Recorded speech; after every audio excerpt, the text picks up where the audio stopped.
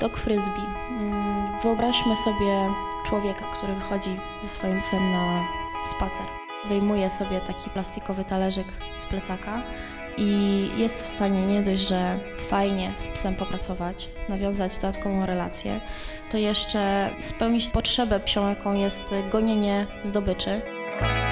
To, czym jest frisbee, to w skrócie po prostu rzucamy plastikowym talerzem, ale urosło to do takiej rangi, że taki prosty opis byłby nawet trochę krzywdzący dla tego sportu. Jak sobie myślę na przestrzeni czasu, to najpierw było to zajęcie dodatkowe w moim życiu, potem stało się to hobby, potem pasją, a teraz już jest moim życiem. Mam na imię Ania Radomska, trenuję Dogfrisbee od 13 lat. Startuję ze swoim psem Westem.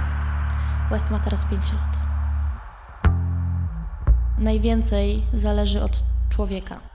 Dogfrisbee samo w sobie wydaje mi się, że jest jednym z najtrudniejszych sportów dla człowieka właśnie.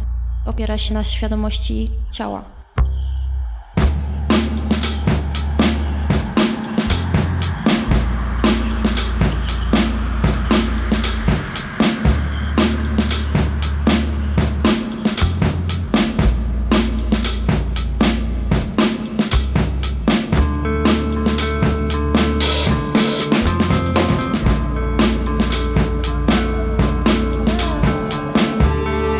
West jest dla mnie przyjacielem tak naprawdę i partnerem.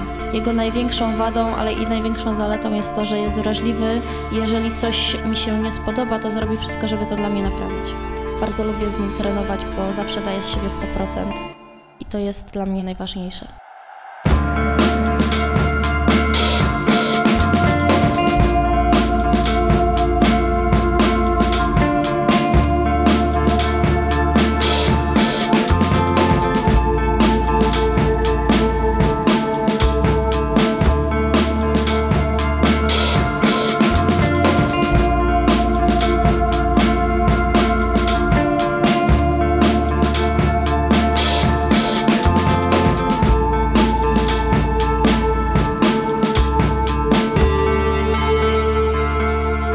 Dogfrisbee jest dla mnie szczęściem w życiu.